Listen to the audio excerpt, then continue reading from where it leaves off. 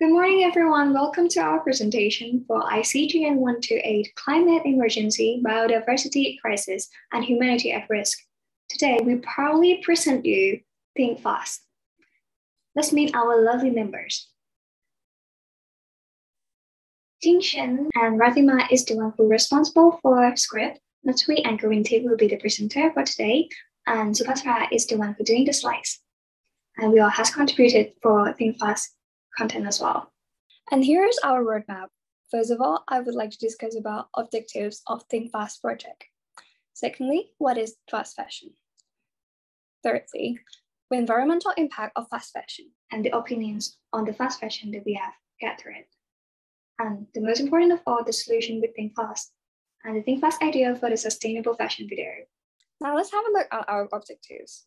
The majority of our project is to spread awareness about impacts of fast fashion, as well as providing some possible way on how people can help save the world. Also, we would like to encourage people to be creative and be sufficient in using the resource. We hope to raise awareness of how fast fashion contributes to the global crisis and show that everyone can make the difference by their choice. What is fast fashion? Fast fashion is defined as a rapid manufacturing of trending clothing. In other words, the changes in fashion are fast, the production of clothing is fast, and the purchasing decisions made by the customer are also fast. The clothing are usually worn just only a few times before being thrown away from the wardrobe, which then resulted in the sea or maybe even birth as a microplastic. You might start to wonder how humans actually contributed to the fast fashion. It seems so far away, I'm not buying that often. We have launched a short pilot survey about the fast fashion consumption behavior with 50 participants on our Instagram.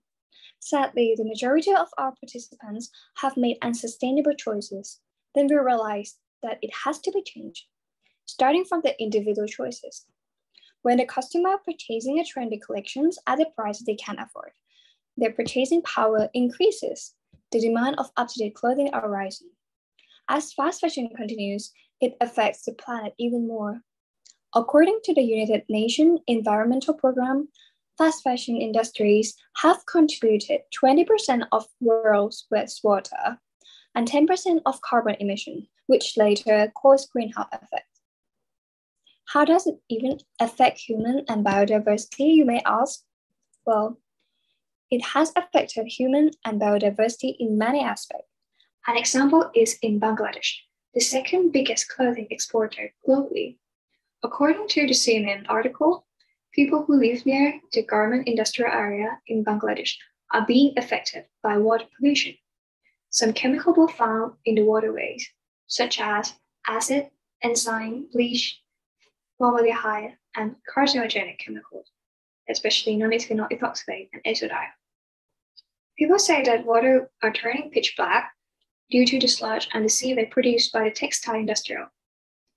There are no marine life at all. What is it suggesting? Well, people are losing environmental services, which was their right to have clean air and clean water. Some children are getting sick of this as well because they live near the place. A resident in Bangladesh told CNN that the people who wash their hands and faces in the water have experienced fever and skin irritation. Apart from this, ocean acidification is also a danger because it can endanger marine organisms and disrupt the food chain.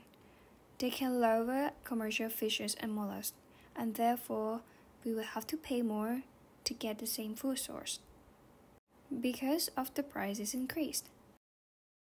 Also, a potential epidemic due to untreated water source can be a future problem as well. Apart from this biodiversity context, there are also some ethical issues that we are facing with the fast fashion. The child labor, underpaid workers, health and safety risk, toxic waste in the manufacturing area. What will happen if we do nothing? If we don't take any action, there will be a significant difference of the environment. The world you know will not be the world you know anymore.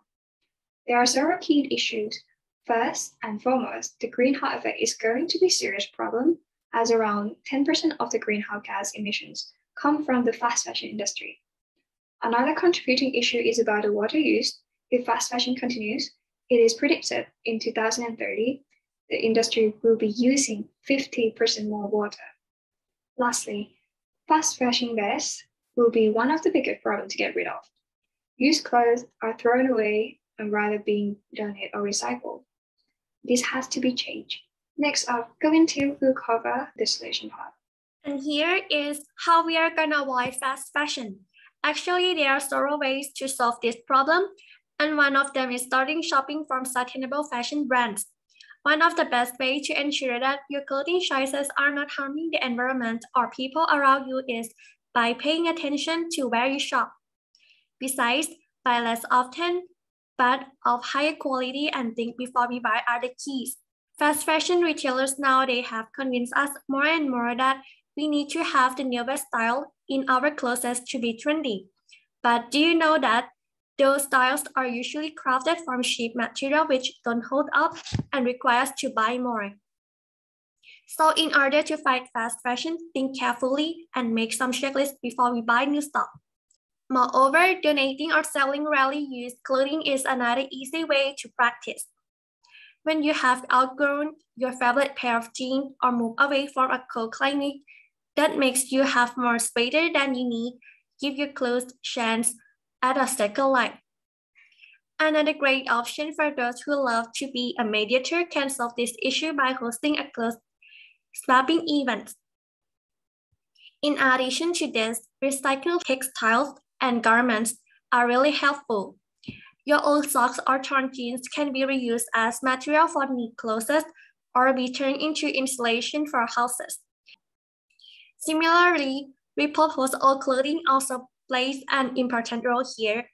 Old t-shirts can become cleaning clothes, helping you end your reliance on paper towels. You can also even try making stuffed animal or dolls, t-shirt quilts, or scarves from items you already have at home. And lastly is spreading awareness through media platforms. In our project, we decided to use Instagram as a platform for promoting our ideas to reduce fast fashion by introducing the impacts of fast fashion and the possible solutions via posts and short videos.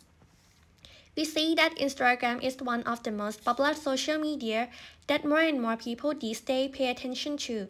We also created some short videos of approximately 30 seconds because we think that it will be easy for the audiences to understand our content of fast fashion in a very short time.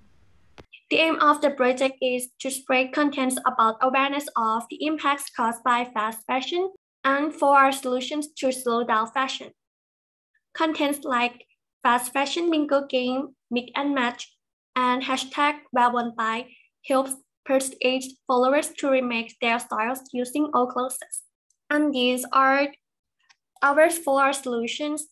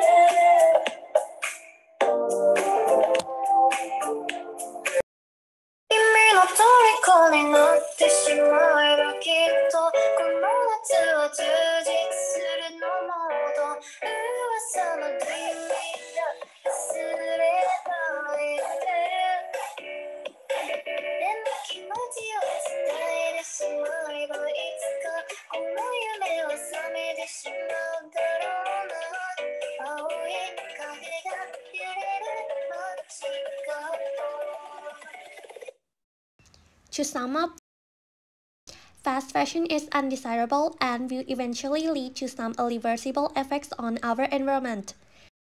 As individuals, we can take this stand with our money, support sustainable markets, slow down fast fashion, and love the clothes that we have. We are all in this together, and we can all help to solve the problem of fast fashion.